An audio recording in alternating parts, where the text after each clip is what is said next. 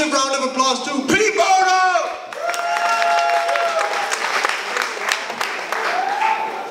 Okay, hear me. So, we have created an application named pPhoto. What our application basically does, it lets you take a limited amount of pictures without even saving them to your phone and wasting your memory. But what I do instead is it uploads them directly to the cloud. Okay, according to our marketing research, the majority of photos taken by 14 years old to 25 years old people are photos, the so-called selfies. Selfie is a photo of yourself currently. And when you take a selfie, you want to share it with other people. You don't want to keep it in the phone. So it's basically pointless to keep that photo on your phone.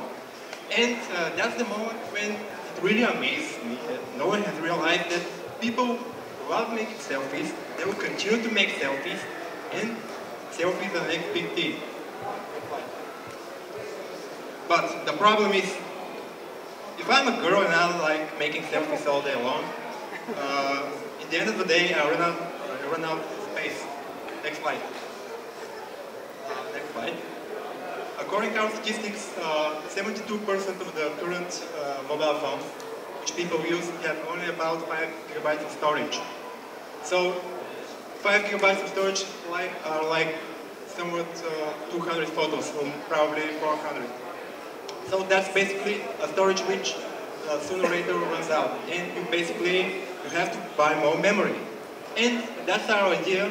Why waste your memory of your phone by just storing photos while you can store all these photos on the cloud? Why not keep the storage of your phone for what really matters? Next. So we have created a mobile application which lets you take as much as photos you want to take. I mean, we did this test with my friend Peter. I'll share a little secret. Personally, I don't really like giving my phone to that guy because he just starts taking photos, taking photos, and I'm a really strict guy. I don't like my phone getting floated with such photos, especially if they are not mine. And when I created this photo, I mean, we were at start of Weekend and we were testing it. And I was really calm that all photos that he took were instead uploaded to cloud. We are using the cloud, and they were not going to my mobile phone. Another thing that we have integrated, we can download the photos and archive directly from the cloud. You fetch all the photos from the cloud. Basically, you have nothing on your phone. It's like you have so many space this way. Also, what we created is the ability to post audio. Once you take a photo, you just press one button, you are able to post that photo just with one click to Facebook, Twitter, Google+, and Tumblr at once. We'll include premium features like editing photos directly on the cloud using the cloud computing power, which is currently what pCloud does not support. And next slide. Can we get the next slide? And according to our research, just because we implemented all these things, pCloud has already shown a big interest in our idea, and they are really prone to support us and to buy us out.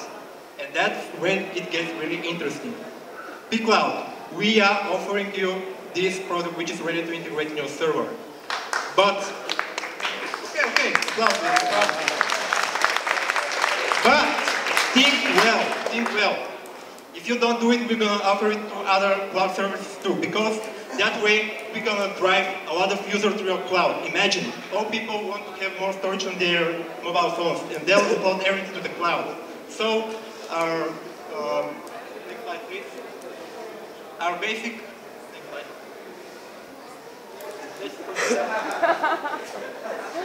Oscar selfie. Basically, our marketing, our business plan is to apply an exit strategy.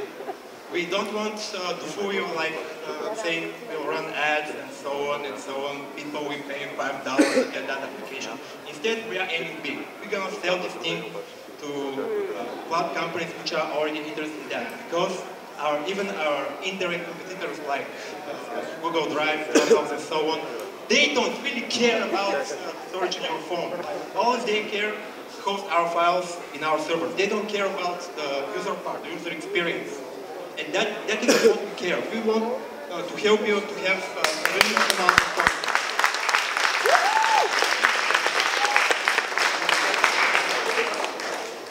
And that's pretty much it.